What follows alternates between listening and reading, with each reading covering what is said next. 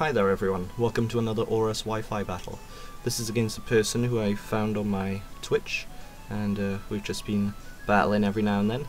Just had a battle where he destroyed me while I brought my NU team, so I rematched him with my OU team, and see how it went.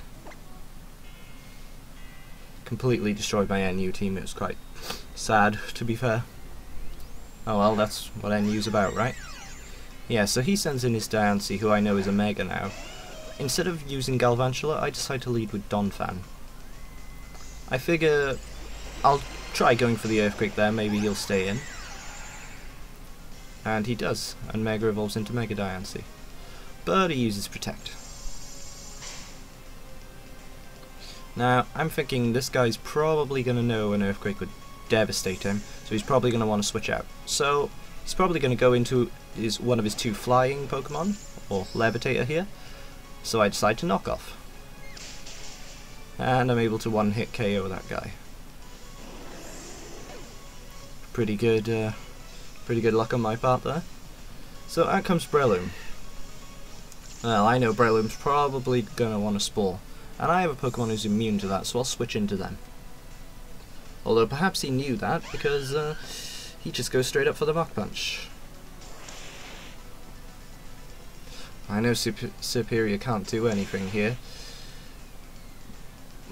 so I go for Hidden Power Fire, and I'm able to do some decent damage. I figure he's probably going to want to go for Mach Punch again, so I'll switch back into Donphan and get him with the priority Ice Shard.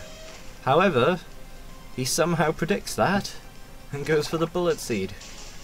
Just my luck, eh? And he scores a crit, and I'm unable to survive. Poor Donphan. So, out comes Galvantula here. Figure maybe now I could get that web up. Well, actually I could kill it with Bug Buzz. I know I'll outspeed. So at least I don't have to worry about being put to sleep. And out comes the Diancie again. This thing has Magic Bounce, so I'm not going to go for a Sticky Web. So I just go straight up for the Thunder. Here he must figure that I'm probably going to predict to switch and go for something else. He decides it's safe to switch in Milotic. However, I figured I'd go for Thunder anyway. However, it wasn't actually a Milotic, it was Zoroark. However, I still outspeed it, and down it goes.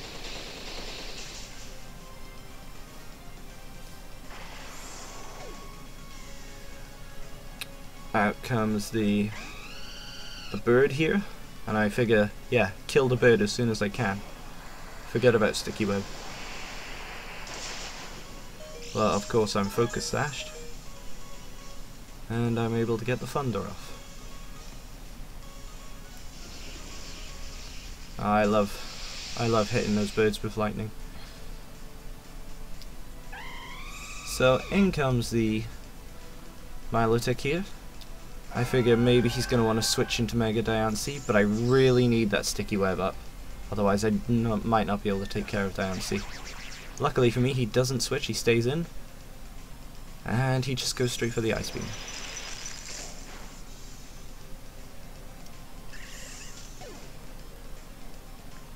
Now Superior doesn't have enough HP to survive an Ice Beam, so I'm going to have to Giga Drain first. Doesn't do as much damage as I hoped, but hopefully I can survive a non-stab Ice Beam now.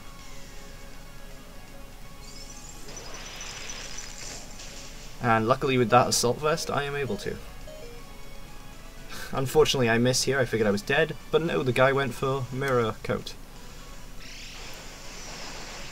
Able to hit here, and it is able to kill. And now that Mega Diancie is caught in that Sticky Web, I know I'll definitely be able to outspeed.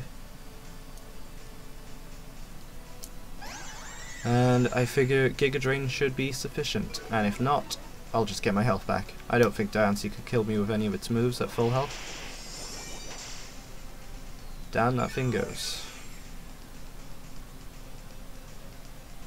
And that was a pretty good quick battle, not lots of predictions and twists and turns there. Anyway, thanks for watching, hope you enjoyed.